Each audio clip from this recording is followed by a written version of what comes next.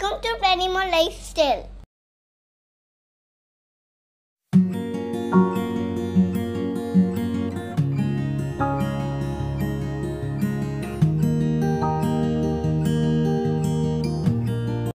கொழுக்கட்டை செய்யறதுக்கு இன்கிரிடியன்ட்ஸ் பார்த்துடலாம். அரிசி மாவு 2 கிளாஸ் எடுத்திருக்கேன். இந்த மாதிரி கிளாஸில் 2 கிளாஸ் அரிசி மாவு. அடுத்தது மண்டை வெல்லம்னு சொல்லி கடையில் கிடைக்கும். அந்த மாதிரி வெல்லத்தை நல்லா சீவி 1/2 கப் எடுத்து வச்சுருக்கேன். அரை முடி தேங்காய் துருவி வச்சுருக்கேன். கொஞ்சமாக ஏலக்காய் தூள். ஃபஸ்ட்டு நம்ம பூர்ணம் ரெடி பண்ணிக்கலாம். பூர்ணம் செய்கிறதுக்கு தேங்காயில் நம்ம எடுத்து வச்சுருந்த வெல்லத்தை ஆட் பண்ணிக்கோங்க. அப்புறம் அந்த ஏலக்காய் தூளையும் கொஞ்சமாக ஆட் பண்ணிவிட்டு நல்லா கையாலேயே மிக்ஸ் பண்ணி விட்டுக்கோங்க. நான் நல்லா மிக்ஸ் பண்ணிவிட்டேன். பூர்ணம் நம்மளுக்கு இப்போ ரெடி ஆகிடுச்சு. அடுத்தது மாவு ரெடி பண்ணிக்கலாம். மாவு ரெடி பண்ணுறதுக்கு நம்ம 1 டீஸ்பூன் அளவுக்கு உப்பு மாவில் ஆட் பண்ணியிருக்கேன். அப்புறம் தண்ணியை நல்லா கொதிக்க வச்சு கொஞ்சம் கொஞ்சமாக ஆட் பண்ணிக்கிறேன். சூடான தண்ணி ஆட் பண்ணால் தான் நம்மளுக்கு மாவு நல்லா சாஃப்டாக வரும்.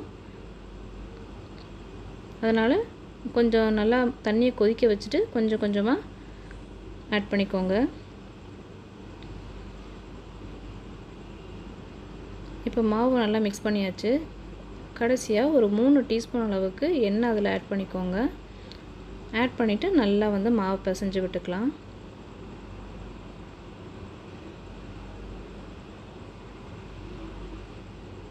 எண்ணெய் எதுக்கு ஆட் பண்ணுறோன்னா நம்மளுடைய கொழுக்கட்டை நல்லா சாஃப்டாக வரும். இப்போ நம்மளோட மாவு இங்கே ரெடி ஆகிடுச்சு. ஸோ பாருங்கள் எவ்வளோ சாஃப்டாக வந்திருக்குன்ட்டு. ஸோ ஃபஸ்ட்டு கொழுக்கட்டை செய்கிறதுக்கு ஏதாவது ஒரு பிளாஸ்டிக் கவர் எடுத்துக்கோங்க. அது நல்லா க்ளீன் பண்ணி எடுத்து வச்சுக்கோங்க. நான் இங்கே நல்லா அந்த பிளாஸ்டிக் கவரை க்ளீன் பண்ணிவிட்டேன். ஸோ கொஞ்சமாக அது மேலே நல்லா எண்ணெயை தடவி விட்டுக்கிறேன். இப்போது இந்த மாதிரி மாவை கொஞ்சமாக எடுத்து பால் மாதிரி பண்ணிக்கோங்க.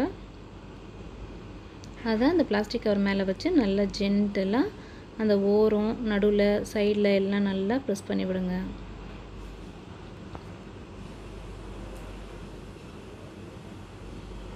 ஸோ நம்மளோட மாவு ரொம்ப திக்காகவும் இருக்கக்கூடாது, அதே டைமில் ரொம்ப தின்னாகவும் இருக்கக்கூடாது. ஸோ அது கொஞ்சம் மீடியமாக பார்த்து பண்ணிக்கோங்க.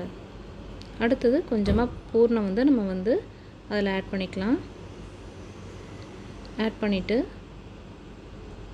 இந்த மாதிரி கவரை ஃபோல்டு பண்ணிக்கோங்க. ஃபோல்டு பண்ணணுன்னே நம்மளுக்கு அந்த கொழுக்கட்டை ஷேப் கிடைக்கும்.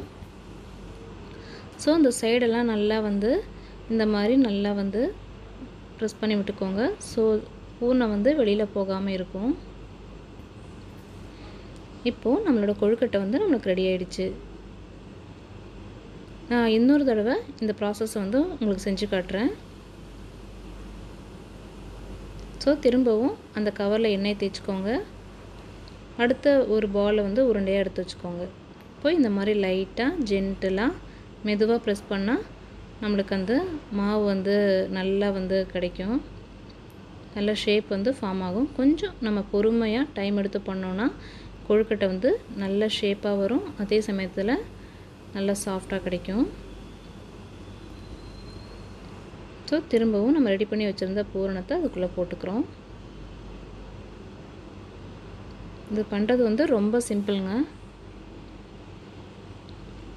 1/2 hour கூட ஆகாது.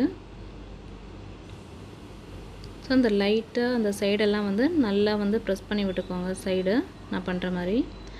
ஸோ தட் அந்த பூர்ணம் வெளியில் வராமல் இருக்கும். ஸோ இதே மாதிரி எல்லா மாவுலேயும் பண்ணிட்டேன். கடைசியாக கொஞ்சம் மாவு இருந்தது. அதில் நான் இன்னொரு டைப்பில் எப்படி கொழுக்கட்டை பண்ணலான்னு செஞ்சு காட்டுறேன். ஸோ அதுக்கு கையில் நல்லா எண்ணெயை தடவிக்கோங்க. ஸோ இந்த மாதிரி நான் பண்ணுற மாதிரி சொப்பு மாதிரி செஞ்சுக்கோங்க.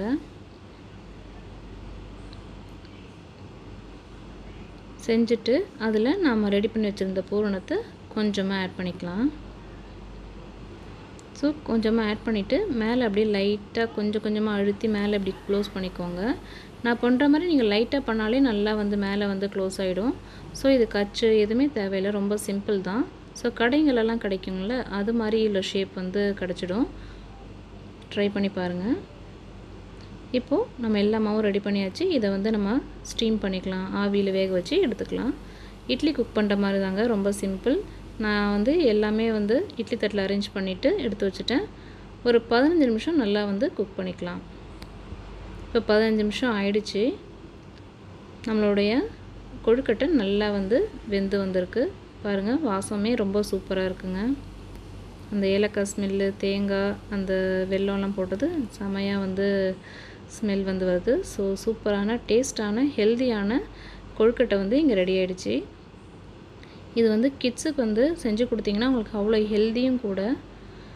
பாருங்கள் எவ்வளோ ஜூஸியாக வந்திருக்கு அந்த கொழுக்கட்டை. அதே டைமில் அதோட அவுட்டர் லேயரும் நல்லா சாஃப்டாக வந்திருக்குங்க. இந்த வீடியோ உங்களுக்கு பிடிச்சதுன்னா லைக் பண்ணுங்கள், ஷேர் பண்ணுங்கள், சப்ஸ்கிரைப் பண்ணுங்கள்.